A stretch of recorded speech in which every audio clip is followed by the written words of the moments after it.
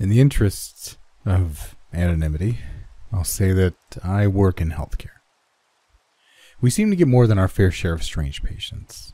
One specifically has been on my mind lately. The girl in question, a recent admission, had a story disturbing enough to run through the interdepartment grapevine fairly often. Tired of hearing the same gossip repeated endlessly, I pulled and read her file, intending to debunk the rumors. I wish I hadn't. The following is a cleaned up version of her personal written account. This is all a misunderstanding. Honestly, I'm fine. I'm not the problem. There's something else out there responsible for this. They're doing this to torture me. I shouldn't even be here. I've had some issues with body image. That much is true. I was actually failing yet another diet when it first happened. We were out celebrating Becky's promotion. 5 of us were at dinner. It was a really nice restaurant, but I can't remember which, and my diet willpower was running on empty. We'd all had a glass or two of wine by the time my salad came. I'd resolved to eat only half of it, and only that much so as to not cause a scene on Becky's night. The girls pestered me whenever I refused to eat. Still, I couldn't help but think it was no coincidence that the skinniest of us out of the 5 was still the first to get promoted. We'd all graduated more than a year ago, and the real world was like a slap in the face. None of us were really where we wanted to be. Except Becky, of course. Hunger filled me with constant pain, and hating myself for it stressed me to the limit. So when the waiter put cheese on my salad, I didn't stop him. I wanted to throw the salad away, to refuse to eat, but I was so hungry. And then, 2 bites in, angry but putting on a happy face for the girls, I found a long black hair. Wrapping around pieces of lettuce, it immediately disgusted me. I'd almost eaten it without realizing it. We got our meals for free, and the girls didn't even bother me when I couldn't bring myself to eat. The hair had knocked out my hunger completely. I was on cloud 9 for the next day or two. I wasn't hungry, I wasn't stressed. It was amazing. I thought I'd stumbled onto some great new form of self-control. But the girls thought otherwise. Or maybe just Becky. I was at lunch with Andrea when the hunger began to reach a breaking point again. Depleted, sad, I gave in and ordered a large salad. Andrea smiled and said something about being there for me if I needed to talk. I bet she was in on it.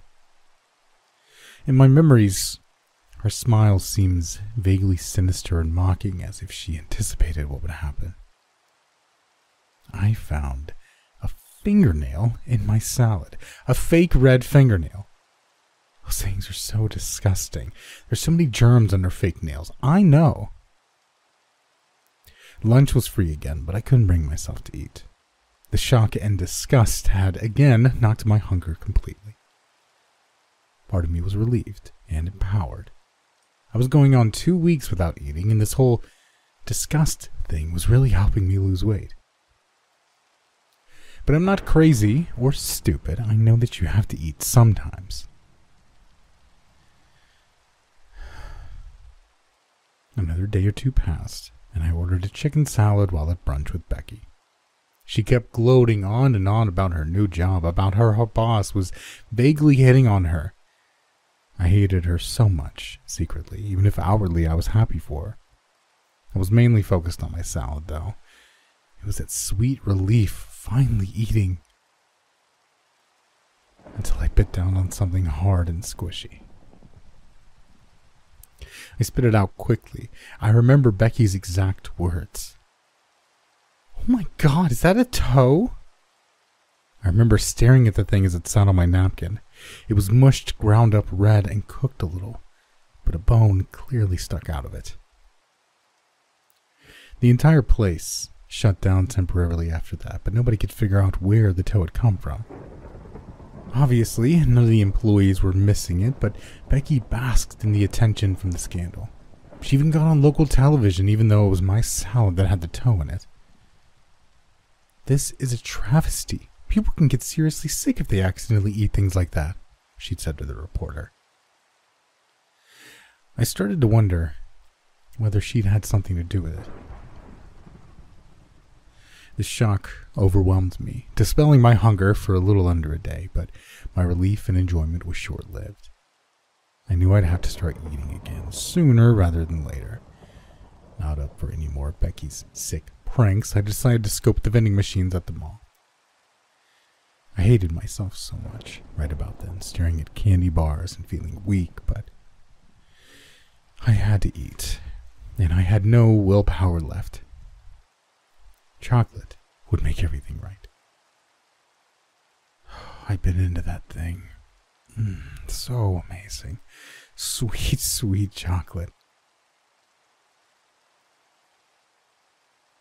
It was only 2 bites in that I saw something poking out between the wrapper and the candy bar halfway down.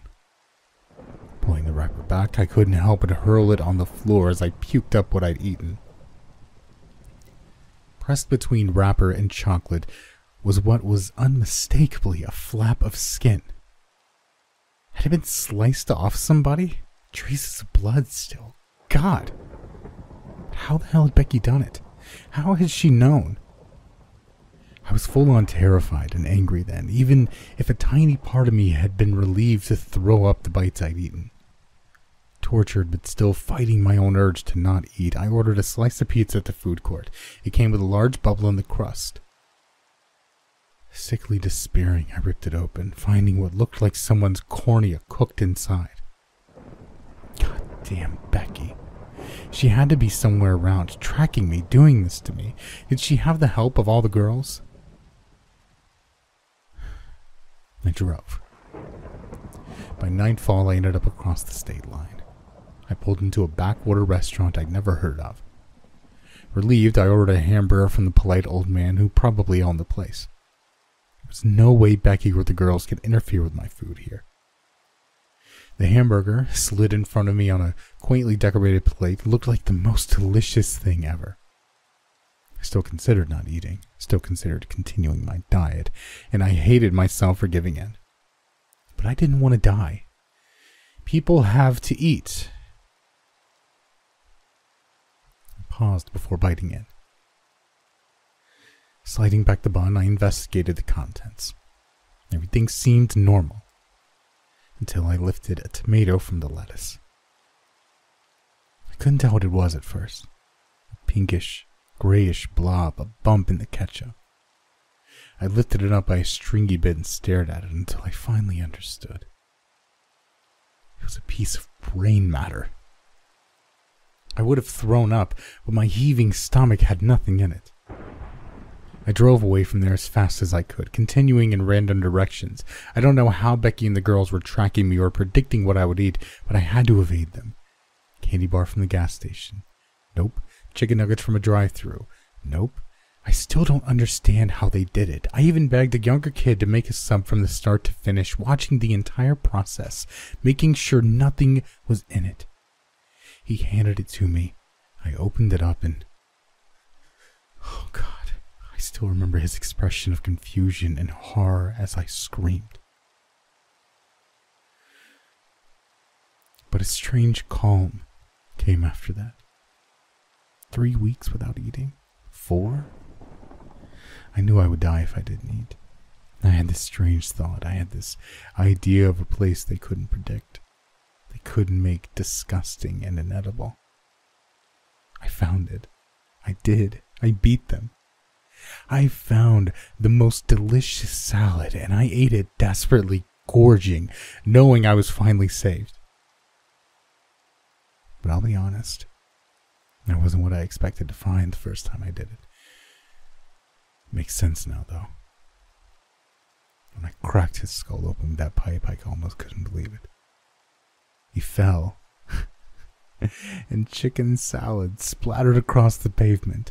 Supple green lettuce, crunchy and stringy strips of chewy chicken, and that dressing. Oh, the dressing was to die for. I was finding pieces of people in my food no matter where I ate, so the only logical place to find something edible was inside people.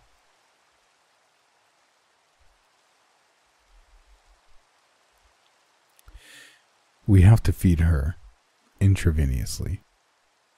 Normal food terrifies and disgusts her. The whole thing makes me wonder how, in this day and age, we can still let the media impose unreasonable body images so powerfully on us.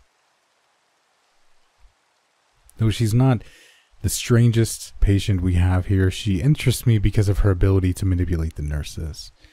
Apparently, and nobody ever did figure out who helped her, she convinced someone to sneak body parts into her food the few times we tried to feed her. At least, that's the only explanation of these incidents that makes sense. I read some more files, and they just continue to disturb me.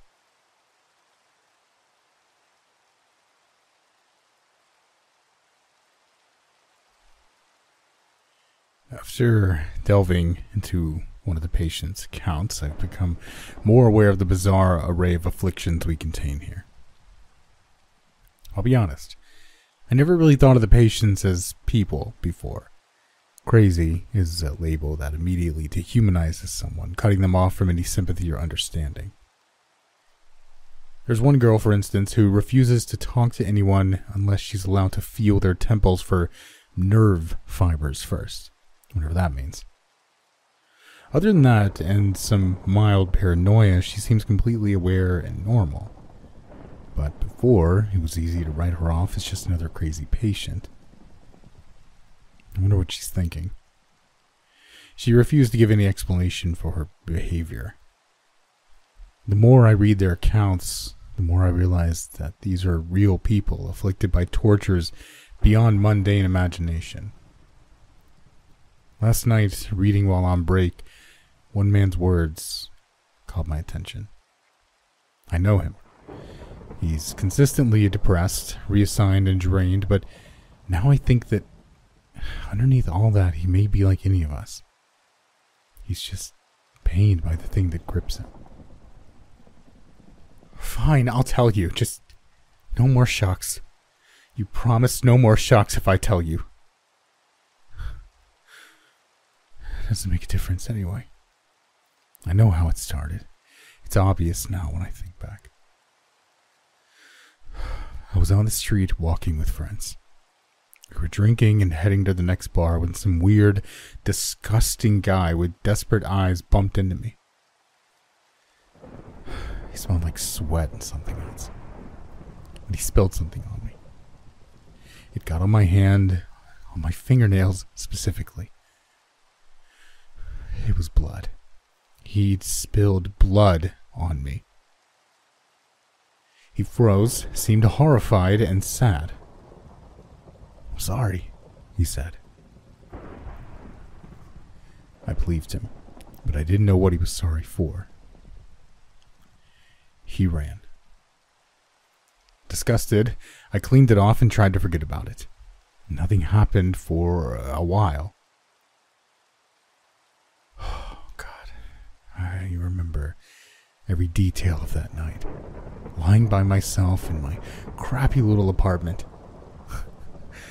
Oh, how I miss it. A palace compared to your care. I woke up just before it happened. I gazed at my dark ceiling, feeling strange. And then I was curled up in pain, too shocked even to scream. I remember staring at it, not yet understanding how screwed I was. The long, bloody blade thing was sticking out from my shin. Where'd it come from? Did someone stab me? I didn't understand. I reached for the phone, but seized with pain again as the blade moved. Another long, white, razor-like thing shot out, and the two separated, slicing an open line in my skin. I had sudden visions of razors continuing, slicing me into sections from the inside out. I almost wish it had. I didn't have much time to panic. The slicing stopped. I stared, clutching my leg. 4 more bloody protrusions joined the first two, and then it slid out. Shaking, numb, from shock and panic, I felt a small relief that I wasn't about to be carved up, and then that consolation vanished as I realized something living had just crawled out of my shin bone. Dripping with my blood, it scanned the room with 6 pearly eyes. Seemingly carved from bone, it stood on 6 razor-like legs, the blades that had eviscerated my shin. About 2 feet high, it was much like a spider. Unexpected, it said. It had no mouth. How did it speak? Unexpected? I asked, numb and terrified. Who are you? Trembling and on the verge of tears, I just wanted it to go away. Nobody important. That was the wrong answer. It jabbed a leg back into my exposed shin bone, neatly avoiding the separated flesh and streaming blood. I felt a sharp jab in my chest. I understood implicitly, horrified that this creature's razor leg entered my tibia but emerged from one of my ribs. A blade point pressed against my heart from the inside. Please, please, I begged, sweat running into my eyes. I'll do anything you say. I'll do it. Just don't kill me. Acceptable, it replied. It withdrew its leg, and the pain in my chest went with it. You will do as instructed or die in utmost pain. Yes, that's fine, I choked out, sobbing. It climbed back into my exposed bone and then was gone. It climbed back into my exposed bone and then it was gone, having given me no instructions. I went to the hospital, got my legs sewn up, claimed it was an accident, and it seemed I had my life back. I was wrong. It slid out between my stitches a few nights later. Dismayed but ready, I made sure to memorize everything I could about it. Spindly, deadly, it was strangely beautiful in an ivory and insect sort of way. Somebody had to know about this thing. It gave me orders. Made me do things. It started with small crimes. It wanted them done in a specific manner with contrived evidence left behind for reasons I wasn't told. It directed me to dangerous criminal locales, though other people were the least of my concerns by then. One of its other slaves gave me a long animal bone treated with that special blood, and it often made me bring this bone to shady locations. It would emerge from that bone and converse with someone aware of it, able to defend from it. Someone it needed to make a deal with for its purpose. I never saw him. I doubted he would help me even if I found him. I gave up hope after many failed nights of searching for an answer or help. I'd beaten people, mugged them, held up a convenience store at knife point. It even made me get that cursed blood on this guy's fingernails. I had to watch as he slowly separated it into sections by protruding razor legs. His hand falling to the floor, his leg popping off at the knee by a rotating slice, screaming, begging, pleading. It tortured him to death for information I didn't understand, and it made me pick up his pieces and dispose of them. God. Whenever I wasn't on assignment, I turned to other ways to distract myself from the black pit of despair welling up inside me. My brother found me on the street a few months after this. I remember every detail of that too. You have to come home, he insisted. We'll get you off the drugs, clean you up, Dad'll get you a job. The drugs aren't the problem, I remember shouting at him. They're the only thing that keeps me from losing my mind. It's the bone walker. As I said those words, a sharp jab hit me underneath my left shoulder blade. The next scratched the side of my right lung. I realized it was watching me. The message was clear. If I told anyone, it would carve me up from the inside out. Get out of here! I screamed at him, feeling every bit the same now as that disgusting and desperate man who'd bumped into me. You can't help me. Go away! I hit the hard drugs even harder then. At some point I was drained of everything, even resembling my old self, and I decided not to do it anymore, even if it meant my death. At its behest, I bought a rifle and trained in its use. It wanted me to kill somebody important. But when it came with the name and the plan, I would refuse. I wondered how it would do it. Would it stab inward from my skull, killing me instantly, or would it slice out from each of my bones, carving me up slowly like that poor, poor man? I stared at the gun, wondering if it would go after my family if I refused. Did I really have a choice? Could I sacrifice my brother too? My parents? I had to make the bone walker think this wasn't my fault. I sat there, filled with relief and calm as they surrounded me and put on the handcuffs. I sat in custody, ostensibly caught by the police. When the bone walker came, it would have no reason to punish my family. It would just kill me, and that was that. But it never came.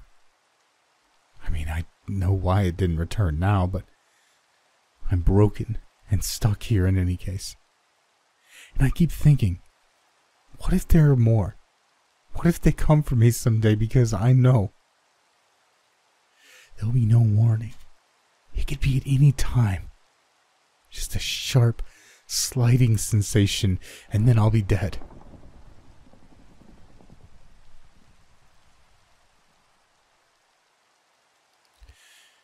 The thing that captivates me about his account is that it's very similar to some ravings left by a man who died horribly a while back. He was mutilated in ways unimaginable, as if his face had been torn from the inside, among other things.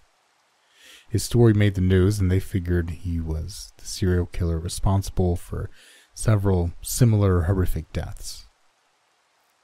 But that man claimed that, as his last act, he'd managed to destroy the creature. I suppose this man must have read about the prior man's issues and formed an obsession or delusion about it. I find it curious how contagious crazy seems to be, and seemingly more so these days. I'm starting to wonder if this place is truly run to help these people, or whether it's really just here to contain them, like quarantine for plague. And now I'm convinced something more is going on.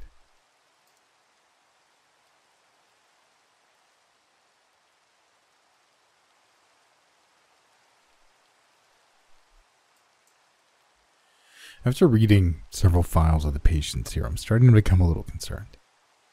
I have this notion that there's some sort of pattern here, but I can't quite define it yet. I'm especially concerned about the last male patient's claims that he's being shocked or mistreated. We do not do shock therapy here.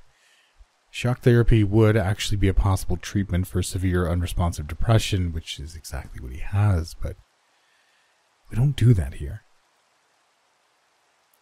While reading through the files last night, one girl's transcript leapt out at me. I know it's strongly part of the pattern I'm sensing, but I still can't quite put it together.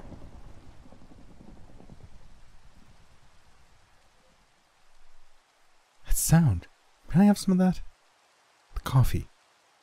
Oh, come on, it's just coffee. Give it to me. Okay, I'll tell you. This better not be a trick. You promise? Where do you want me to start? It was class, honestly. Yeah, class. I think it's ridiculous that someone like me could have gone to college. Actually, how I ended up like this. My family's not rich, but that doesn't surprise you. We're not illegals, though, just new to the country, not well off. I was the first one in my family to go into a good college. My older sister screwed around in high school, but I worked myself half to death. I figured that once I get in, it's all set. I can relax. And then I actually got there. Everyone around me seemed so immature, so stupid. They partied all the time. They never studied, never did their homework, nothing. Half of them didn't even show up to class. The football players, they didn't even take the exams. I couldn't understand it. Did they have any idea how much college cost? I still don't know. My parents called me about 3 months in. I was taking over the maximum amount of classes because we only had enough money for 3 years between the family and scholarships I'd learned. I had to graduate in 3 years. That was the plan. They told me that my gran was sick. The family was going to spend money on her health care. I said, fine, that's great. I love gran. I was in denial for a little there. I thought, maybe I could just get some scholarships. Maybe I can make this work. Student loans, maybe. The thought of all that debt terrified me. I would never, ever work off the amounts they were talking about. My parents always said, we didn't come here just to live destitute all over again. About a month or so out from the end of that first semester, I got an email about a scholarship that was considering me. I thought all my problems were solved. It was a full ride. But the deadline for an essay submission was the next day. No problem, I figured. I had a test and 4 classes with large amounts of homework, but I could do it. This was important. So I drank some coffee, stayed up late, fell asleep about 5 in the morning. The next day, I was tired and uncomfortable and did a little worse on the test than I'd wanted, but I got it all done. I got an email response to my submission that night. They liked my essay. I was so happy until I read that I was just in the next pool. The next level required an in-depth analysis of an industry. 30 pages, and it was due in a few days. Had everyone else known about this for months? Had the other candidates had all the time in the world to finish their work? Since it was on my mind, I chose the student loan industry. That was probably a mistake. All I learned was how screwed I would be if I didn't get this scholarship. $100,000 or more for 3 or 4 years. No rights, no bankruptcy, no protections. It was all worse than a loan shark deal, and from my neighborhood, I knew how bad loan sharks could be. I hit the coffee hard. A neighbor in the dorms gave me some pills, but I didn't feel good about it, and I left them in my backpack. I got maybe 3 hours of sleep a night for the next few days, struggling to get through all my classes, homework, and tests, and then also do this huge paper. I knew my classwork was suffering, but a few days wouldn't ruin my grades. Scholarship was important. I was at my limit when I submitted that damn 30-page paper. Burnt out, exhausted, and fried on 1 week of caffeine and no sleep. I slept terribly that night, but it was still a breeze through my pained body. I awoke to an email congratulating me on being one of the 5 candidates remaining in the nation. I didn't understand. Had they reviewed all 30-page papers overnight, or had everyone else failed to get it done on time? Maybe that was it. Maybe they only got 5 papers because no one else had the time. They wanted a graduate-level thesis in 2 weeks. I spent that entire day stunned. I couldn't even comprehend the level of work required for this full-ride scholarship, and it was getting into finals time.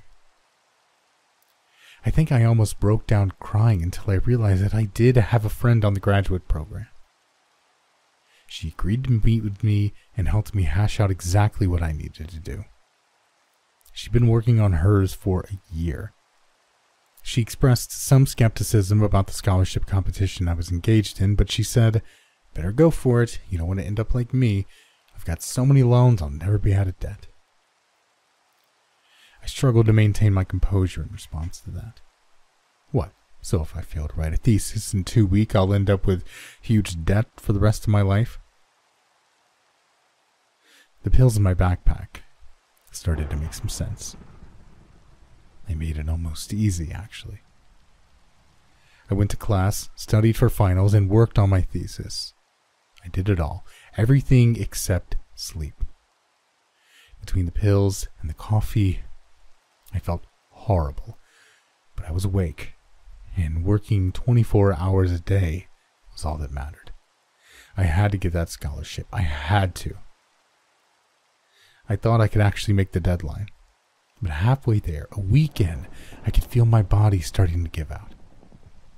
I hadn't slept well in a week and a half, and I hadn't slept at all in 6 days. There was still another week to go. I went to my neighbor to ask for more pills. He was sick. Sniffling and talking to him filled me with disgust. He just seemed gross, full of snot and spittle, and his eyes were all bulgy. I took the pills and got out of there. I started doubling the dose. And then I tripled it. I reached a strange plateau of pained awareness and strained energy that kept me working on everything straight through the next week. I knew that what I was doing was dangerous, but I had to do it. It would be worth it. I was going to win that scholarship. I knew it. Then I hit a wall the day before it was due. Staring at the massive thesis I'd produced, just a few pages from the end, the most crucial portion, the conclusions, all escaping me. I couldn't form the words in my head. I couldn't think the things I needed to type out. I blinked a few times, trying to get my head straight. I was on my laptop in the library. I looked around in tired confusion. My dorm room, the library, and class had all become a blur as my days without sleep melded into one another. It was night, and the library was quiet. Beyond the breathy exhaustion running under my every feeble movement, I suddenly felt uneasy.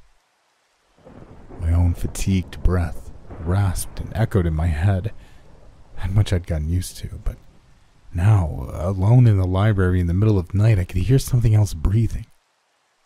I carefully packed up my laptop and research books, staying as quiet as I could. I saw nothing strange, but I had this hunch that I really needed to get out of there. I took the back way around the stacks, trying not to be seen.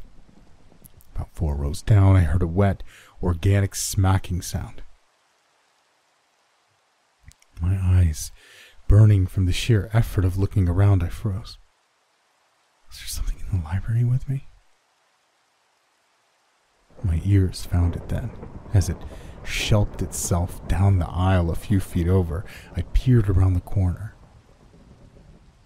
A strange, fleshy mass pushed itself toward me. Staring, terrified, I tried to figure out what it was. It had these limbs, skin all stretched and flabby, and the whole monstrous thing pulsed with this throbbing. It was like a disgusting, glistening sack of flesh and pulsing organs, textured sickeningly with hair poking out in random places.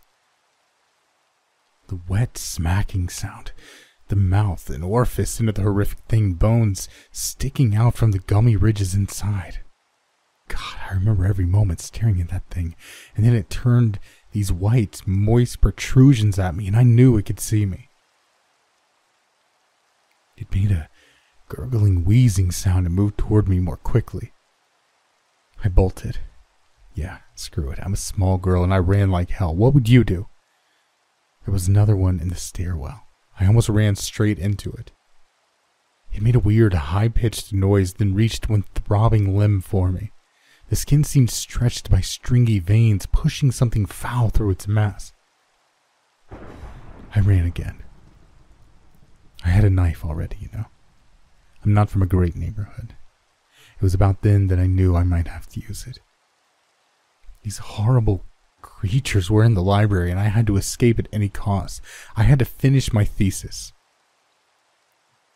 Knife held out, I ran down and for the front door. Another creature stood by the door, shambling and rasping. It squealed as it saw me, its middle expanding as it drew in breath, preparing for some sort of attack, no doubt. Through the glass doors outside, I could see a distant campus security uniform. Salvation, or at least help. I slashed the creature across its expanding metal, tearing the spongy flesh open. It seemed to immediately release all sorts of acrid, quivering organs, red and brown and purple, and I couldn't help but puke, tears streaming down my face. I'd never seen anything so disgusting. Leaving the ruptured sack of flesh on the ground, I ran for the doors. I remember that moment, screaming for help. That uniformed figure came over, approaching me quickly. And it was one of them. I stabbed that one too, sliced it up and ran from my dorm room. I'm not sure what I was thinking. I was fully awake from the shock, that was for sure. I finished my thesis while covered in blood and submitted it. They came for me maybe an hour later. I can't remember it, but apparently I was just sitting there smiling. I hadn't even tried to sleep. And then you know the rest. And you people tell me that I had an episode, that my filters were fried, and that I was just seeing humans the way they really look, without familiarity or recognition. That doesn't make me feel any better. I still see tissues and pulsing stringy veins and throbbing organs in a loose sack of flesh when I look at myself. You stay behind that mirror. Keep me isolated. Am I still broken? What if I never get better? Keep my family away. Keep my gran away. I can't see them like that. God. I'm so tired. Where's the coffee? You promised. I can hear you drinking it back there. Give it to me.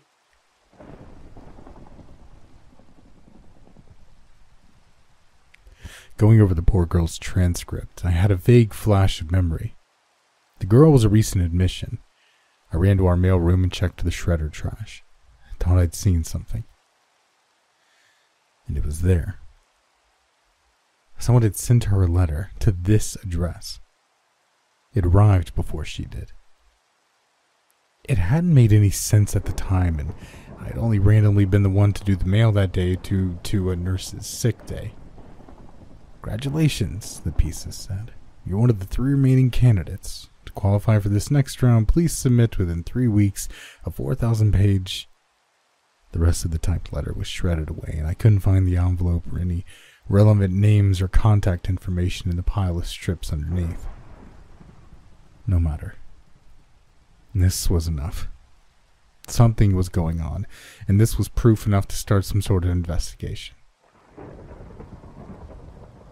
Interesting, the chief of medicine told me, reading the pieces.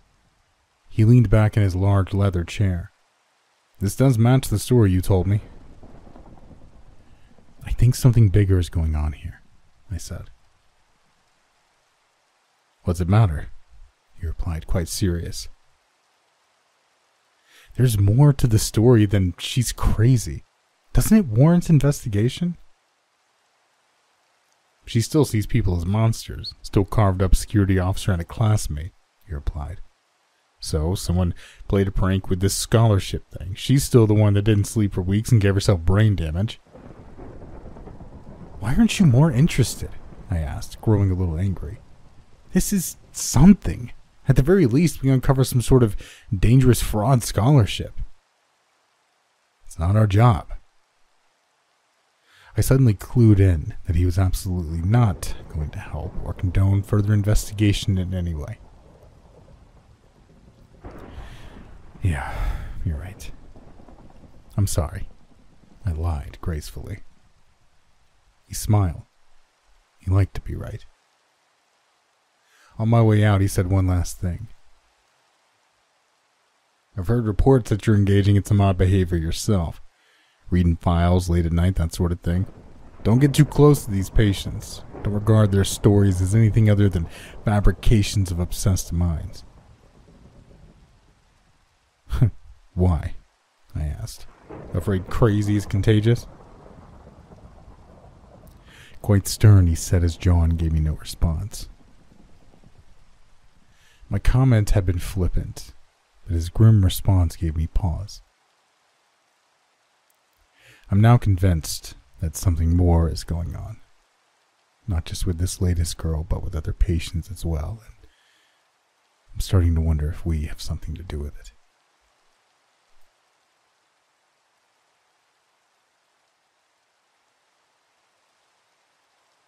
After today's events, I'm unsure whether I should continue my investigation. I resolved to speak personally to patients rather than just read files. I had the notion that if there was some agency working against me, possibly involving the chief of medicine, I should find patients without written or oral accounts. Only those furthest gone have refused to give statements, but I will be the only one to know their stories, and that will put me a step ahead. I decided to start with the most heartbreaking patient we have. For several months, he's been unresponsive to any attempts to help him. I can't imagine being in his situation, but I have seen him recently responding to the nurse that takes care of him. Oh, hey, I haven't seen you. I meant to say thanks for handling the mail for me when I was out. She greeted me, smiling warmly. Caught off guard, I only managed a weak reply. Sure thing. I was always slightly flustered around her. For anonymity's sake, I'll call her Claire. She was one of the prettiest nurses on staff, and I could see how our most unfortunate patient might open up to her. You know, this might sound weird, but I have a favor to ask you. She seemed skeptical and a little wary, but she relented. She was also quite successful. She and Mabel, a much older career nurse, both sat at the room for the recording session. It's not that the patient was dangerous. In fact, it was quite the opposite, but his special condition merited extra observers, just in case. Claire even brought us coffee and handed me a cup personally. It's nice that you're taking a personal interest. The other doctors couldn't care less. I gave a sheepish smile and turned slightly red, I'm sure. Thanks.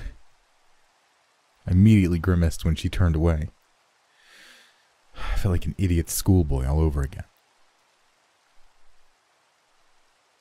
The coffee mug paused before my lips, and I looked down at the swirling cream and brown, recalling certain unpleasant connotations from another patient's story. Overcome with a slight wave of disgust, I put the mug down, unable to drink it. I shook it off and focused on the task at hand. He lay in bed, unmoving, giving no indication that he was aware of me. Whenever you're ready, I said, hesitant. Mabel stood by with the recorder. Go ahead, honey, Claire told him. He immediately began speaking. It amazed me. He wasn't catatonic at all. His voice came out clear and articulate, with a strange undertone of grim mockery, as if he knew some vast, dark inside joke which he'd been keeping to himself. You want to know my tale? I'm not quite sure that you do. It's far closer to you than you realize. Okay, but remember you asked for it. As all stories eventually do, mine involves a girl. She was so pretty, beautiful even. I watched her from afar quite often. She didn't even know I existed and probably didn't want to. I'm no slouch. I wasn't without girlfriends. It just seems that I always wanted the ones I couldn't have. I was starting to feel out of place in my old haunts, nearer 30 than 20, and the time seemed to darken. And then, this light came around. Her. I wasn't obsessed, I want to make that clear. I just thought she was pretty. I didn't actually think I had a chance, and I didn't try to make a move. I'm glad things happened the way they did, though. One night, I was sitting at my regular bar alone, and all the other tables were taken. She and her friends came in, 3 girls in total, and sat right down at my table. Like a deer in headlights, I stumbled through introductions to each of them. "I've seen you around, staring at me," she said, laughing. "You a creep or just a misunderstood nice guy?" She was speaking to me. "Nice guy," I insisted. "You girls want a round? I'll buy." And of course, they accepted. One of her friends seemed rather interested in me, but I had eyes only for her. The friend invited me to a party with them later, and I tagged along, high on excitement and possibility. Once at the party, I dodged the amorous friends and found her chatting up some guy. No matter. He was just some asshole, and I knew I would win out in the end, even if he took her home that night. While I stumbled through small talk, I became aware that I was quite the third wheel in that little corner of the room. "Go get me a drink," she said, laughing awkwardly. "Sure thing," I immediately agreed. I stumbled through the crowded rooms to the keg and filled up the cup like she asked, returning it to her quickly. "Thanks," she said with a smile. I felt rather stupid for a while there. I was just a guy, blundering around looking for affection in all the wrong ways. Until the party ended and she ended up by herself on the couch. I listened to her complain about assholes and creeps for nearly 2 hours. That guy she'd been talking to had left her high and dry, running off with some skank. I nodded, gleeful at how right I'd been. And here she was, confiding in me. That's when she said it. "You are a nice guy. Do you want to hang out tomorrow?" Stunned, all I could do was say yes. I met her at the mall and we spent the day together. She tried on clothes and showed them to me.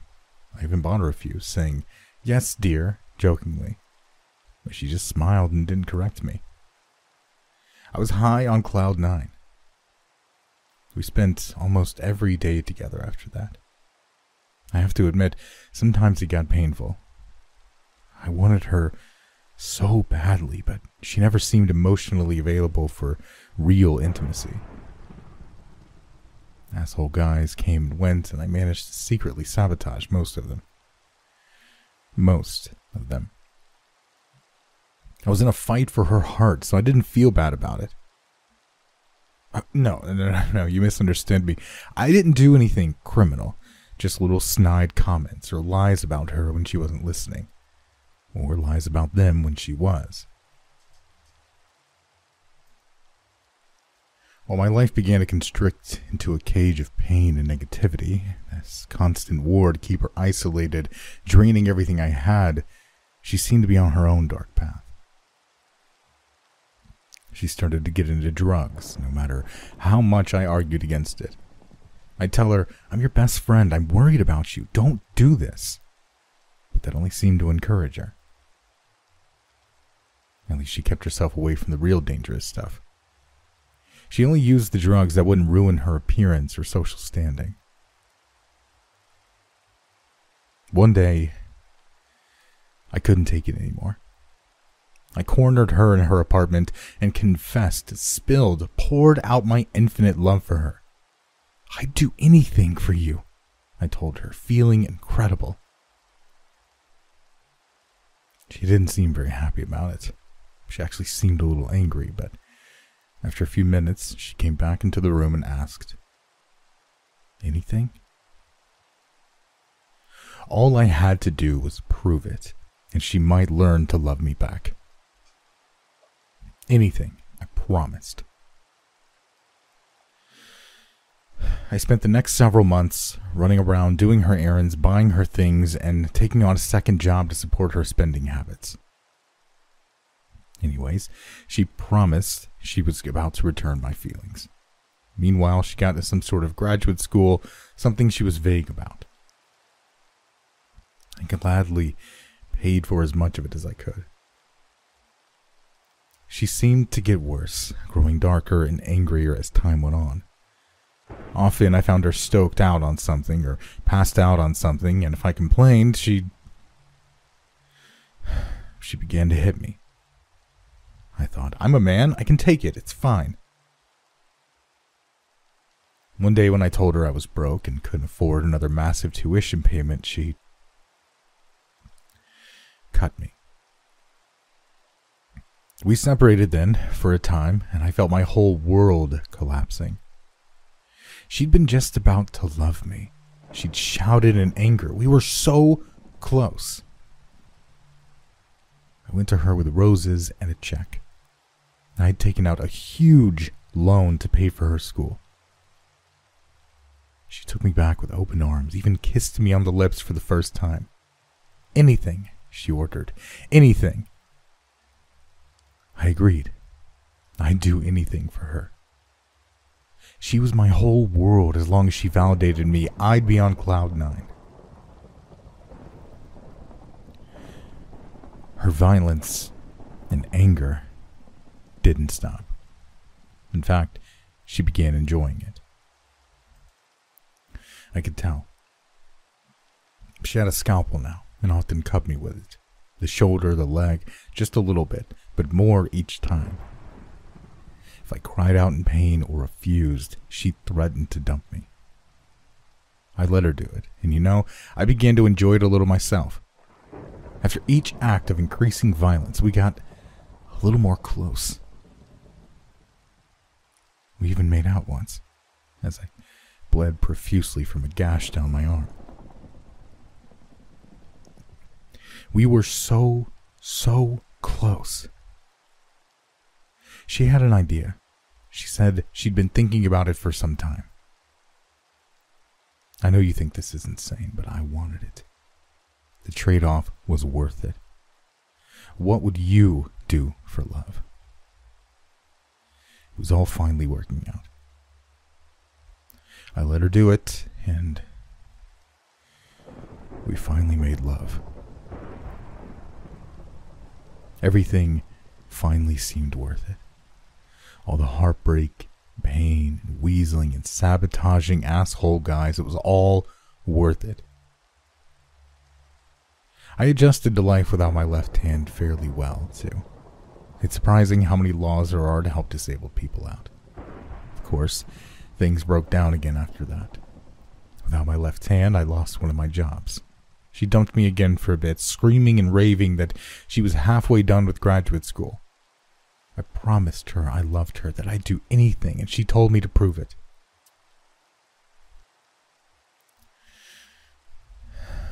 She took my entire left arm this time, amputated at the shoulder. It turned her on enough that we were sexual together for almost a month. Best month of my life, I'm telling you.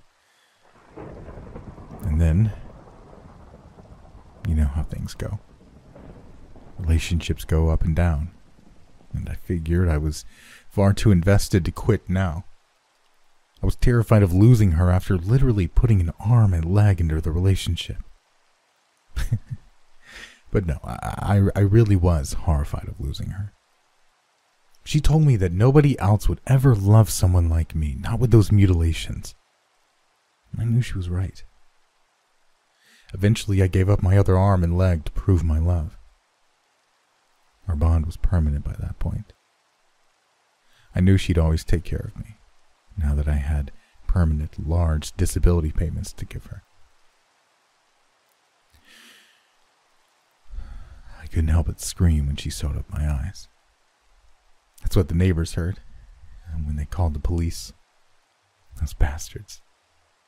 I have the perfect relationship, the way I always wanted it, and she loves me, and they tried to ruin that. I stared at him, dumbfounded. I'd always wondered how he got that way. Blind and just a torso, a head, and a mouth, but the true story was beyond comprehension. This was insanity. I could see it, feel it for a few scant moments. Not some affliction, not some chemical imbalance, but humanity. Wants, needs, gone too far. Wait, I insisted, heart pounding. You never told anyone that someone did this to you? What's her name? On his blank face, his mouth curled up into a grin. I leaned forward. Come on, she abandoned you. She needs to be taken into custody and treated. She's dangerous. She could still hurt somebody. Why would you protect her now? He began laughing, a harsh, ironic sound. She hasn't abandoned me. I looked to my right, intending to look to Mabel for suggestions, but she was passed out, coffee dribbling down her shirt. My body seemed to react before I consciously had any notion of my true level of danger. It was the high squeal that alerted me, a split second before. I turned and stumbled back in one swift motion, avoiding the electroshock clamps that had been about to hit my head from behind. They sparked lethally as they touched where it had just been. She came for me, and I shoved a food tray in a stand at her, knocking the charged clamps from her hands. They snapped at the ground. She came again. A flash of silver barely missed me and pushed out hard, falling on the floor. I scrambled away as Claire lunged at me, her scalpel sticking through the middle of my left hand. Jesus Christ! I remember screaming, suddenly rushing with adrenaline and red rage. Possessed by the sheer strength of survival instinct, I pushed against the knife in her, slamming her back against the opposite wall. I pulled back to hit her in the head, but she was already out. I tied her up, wrapped up my hand, thankfully not horribly injured due to the scalpel's sharpness, and checked on Mabel. She was alive, but drugged. The room was in chaos, littered with blood and medical instruments. Lying in the bed, limbless, blind, he kept crying, asking for his Claire. I'll admit, my lip quivered. I shook, and I couldn't help but let some tears slide. Overwhelmed. I didn't know what else to think or do. She just tried to kill me, and I couldn't even imagine what she had done to Mabel if she'd managed to drug us both and tie us up. The coffee. She'd drugged the coffee, and I'd only avoided it because of that girl's story. The next hour was a blur. I ended up in the chief of medicine's office, filled with righteous anger. I want to know what's going on here, I demanded. How the hell have we missed this? How did Claire serve on this staff so long without anyone realizing? Even I... What? The chief asked, turning his head slightly. Even you, what? I'm going to call the police, I responded, changing the topic. He raised his lips in a subtle smile and swept a hand over the phone. Go ahead. I reached for it. You're not going to call the police, he continued. And how do I know that? He waited. How? I asked. He continued immediately, almost interrupting my single word. Because you yourself have been engaging in obsessive behavior exactly the same as many of our patients. You stay up all night reading files, you're convinced there's a pattern or a conspiracy, and you're starting to take their story seriously without any evidence. I felt a pit grow in my stomach. The only difference between you and them, he finished softly, is a label. One word. Crazy. And absolutely nothing you do will be taken seriously. You'll never leave here. His words got to me. Almost. That's ridiculous. I can talk my way out of that. He turned his chair halfway, looking away, contemplating. Maybe so. You're quite smart, I'll give you that, but let's take another track. You call the police, they shut this place down, we all lose our jobs, and you never work in this industry again. I slammed my right fist on his desk. I don't care about that! He sighed, then resumed smiling. I believe you. You're a man of principle and you're smart. Instead of threatening you, let me offer you something instead. If you shut this place down, you won't have access to any more files or patients. You'll never figure out this pattern you're concerned with. I withdrew my bandaged hand from above the phone, drawing in an angry breath. His smile widened. Good boy. I hated him with a passion, but he was right. I wasn't about to abandon these people, or whatever was going on. Sometime later, I stood outside Claire's solitary confinement, gazing in the window. It felt surreal, seeing one of our staff now in a straitjacket herself. She begged and pleaded from the other side of the glass, promising that she would love me if I just let her out. She'd seen me looking, knew I was interested. It's a strange thing, insanity, my mentor said. Older than me, but not as old as the chief of medicine, I was his direct report, and he'd become someone I could rely on. What's going on here? I asked, feeling at the end of my rope. Is there anything you've seen, noticed, suspected? He kept his gaze on the window in the cell. I've always liked you, so I'll give you some advice. I hope you take it to heart. He turned and looked at me. The world has nearly 8 billion people in it right now. On the sheer math of that thing, the math of outliers, the number of the afflicted is bound to increase. They're each inviting new and more horrible ways to lose their minds. They each become outliers further and further into the black. He began walking, and I followed beside him. Meanwhile, as resources grow more scarce, he continued, the amount of money society is willing to dedicate to taking care of these sick shrinks. The number of sick increase, the money to take care of them decreases. You see the problem. I narrowed my eyes, not entirely certain, but I let him continue speaking. Now, if I were a shrewd person in charge, let's put it this way, some patients are dangerous or non-functional, some based purely on the math of random distribution again. Some patients' delusions are carefully stable and balanced, so much so that they're harmless, or one could even say, helpful. I'd put these patients in charge of others. My sense of unease grew pronounced. My mentor rarely spoke so darkly or so vaguely. What are you saying? Are you saying that the chief knew that Claire? He held up a hand. I'm not saying anything. He moved away quickly, leaving me standing there. He paused about 10 feet away, but did not turn around. And it's quite possible, he added, just on probability, I remind you, that some patients could develop delusions that, like random molecules, could form in such a way as to be contagious?